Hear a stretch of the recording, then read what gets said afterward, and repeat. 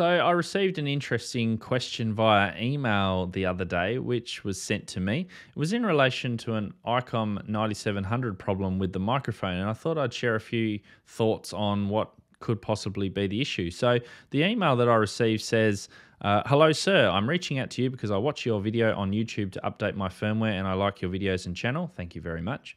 I have an IC 9700 for over a year and I've never had a conversation. This is embarrassing. I work at home and listen every day. I love ham radio and want to start having conversations. So I found my Icom SM50 mic, plugged it in and keyed the mic. Then the radio just reboots every time. I tried all new software, firmware, even downloaded it from the Icom Japan website. You recommended in your video and it still reboots when I key the mic. I thought my mic was bad, so I bought a Heil Pro 7 IC headset with Icom adapter splitter and trigger, plugged in, and the radio did the same thing, reboot. I know this can't be good for the radio. I've checked all of the connections, and it is weird that it keeps rebooting.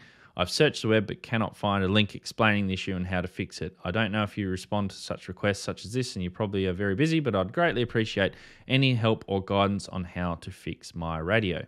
Thank you very much for your email. I have a couple of ideas for what the problem with the Icom 9700 might be. The first thing I would do is check the power connections on your power line, so your power cable, to make sure that there's no issues with any dry joints, any dry solder joints, any high impedance joints that are happening. So also check the fuses as well, because what can happen is that when your radio transmits, it's pulling, depending on how much power you're running, it can be drawing a lot of current through the cable. If for some reason that those connections are dirty, maybe you've got a bad dry solder joint, something like that, then the connections can heat up, the voltage then sags, and the radio switches itself off because the voltage is too low. That would be one thing that I would check. The next thing I would also check is your power supply. Make sure that it is rated with the IC 7300 at least for 20 amps minimum. Otherwise, if you're transmitting 100 watts full power, your radio could just switch off when you go to transmit. Even with single sideband, you could go to transmit on a voice peak. It's trying to pull all of that current. If your power supply cannot deliver that power continuously, then your radio will switch off. A good way to test if that might possibly be the issue is turn your power down all the way to 1% and then slowly turn the power up until the radio does reboot. And then you can eliminate whether it's the microphone that's actually the problem or not.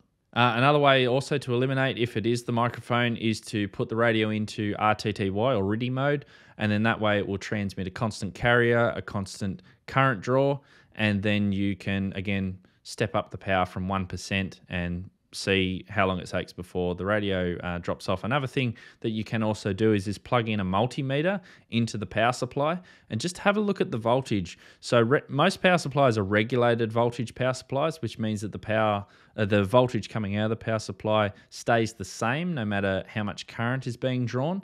But if it's an unregulated power supply that you've got, or it's a power supply that cannot deliver the continuous current capabilities of the radio, then what will happen is you'll see that voltage sag. And if it gets below, I'm not sure what the dropout voltage is for the 7300, maybe around 11 or 10 volts, then the radio will switch itself off. The only other thing would be a full reboot of the 9700. You can find that in the manual.